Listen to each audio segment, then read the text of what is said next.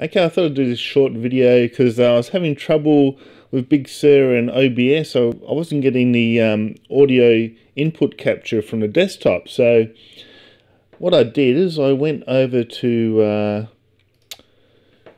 iShowU audio. That's what I was using before, and it was working fine. And then I got this big message come up saying that just upgraded to Big Sur, please use SWB audio app. So I clicked on that. And it took me to this website, and lo and behold, it's not free anymore. They give you a 7-day free trial, and they want $12 US per year. And I thought, stuff that. I'll look for something free. So I was looking through the forums, and I came across this one. It's called Blackhole, route audio between apps. Now you just put your email address and everything in there, and subscribe for a free Mac download. That's from a Mac. If you also got Windows there, it automatically goes to whichever operating system you're using. And apparently you can do it through Homebrew as well. But you know, if you're not familiar, just put a fake email address in, whatever one you use for not your primary one, if you don't want to use your primary one. So anyway, it's pretty easy. That just installs. So once you put in your email address, you get a link, and it comes over to here. Once you've verified, and you can download the 16 channel one. Right, so I downloaded that, and that worked fine. And next up, I'll show you. So you go to your Midi. This is with a Mac. You go to the Midi. What's it called here? Audio Midi setup. And I've got one called multi output Onkyo, because I got a little Onkyo receiver here, and plays through my speakers and so forth when I'm on my Mac. So this is the Blackhole one here. Oops, sorry. Let's get over to your Midi here. So you got your Blackhole one here.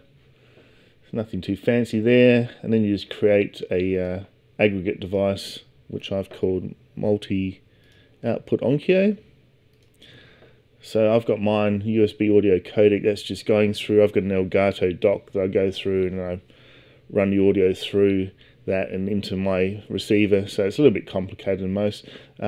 Most people just use the Mac Mini speakers or whatever you're using. Headphones. I've got another one called multi-output Stinger, where I've got some wireless headphones I use. So I should update that while we're here. So I'd be using the Blackhole, and that's it. So that one's all fixed up now. So anyway, so that's all set up. So you set that up in your Midi, and then you head over to OBS, which we will do now. Let's get OBS up. So you got your OBS there, and what you do is you click on the audio input capture, click on the little gear icon there, and you go to properties, and then Blackhole 16 channel should come up, and then it should all work. And I'll just test it out for you now. I've got my little clip here. Let's go out of here. Quick time clip. This is one I prepared earlier. One of my YouTube clips. So we'll just play, make sure that's all coming through. Here we go.